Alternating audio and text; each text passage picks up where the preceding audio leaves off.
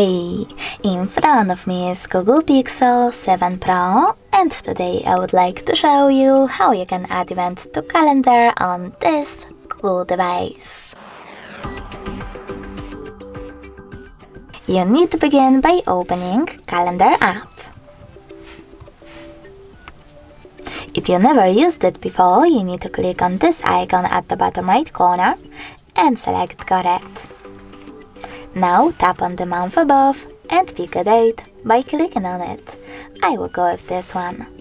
Now you can create your event by tapping over here twice or selecting this plus icon at the bottom right corner and clicking on event from the list.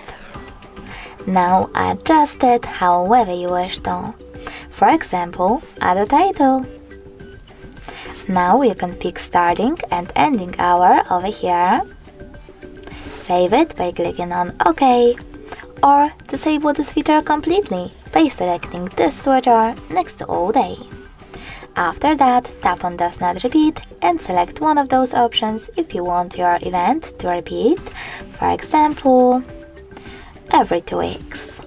If you want to custom reoccurrence, you need to click on Done at the top right corner to save your changes, or just tap on one of those options, like every year. If you don't want your event to repeat though, tap on this icon once again and tap on Does Not Repeat.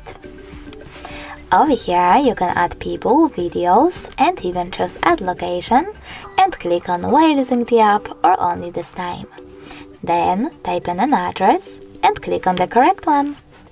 Over here, set up notifications minutes, hours, or weeks before your event, change color of it, and even take notes or add some attachments.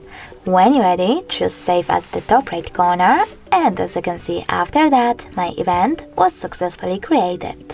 In order to edit it, tap on it, select this pen icon on the top right corner and make your changes.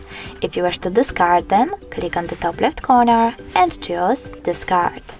If you wish to save it though, tap on Save at the top right one. Now, in order to get rid of your event, click on it again, but this time select those 3 dots at the top right corner, choose Delete at the top, and finally confirm your choice in the pop-up.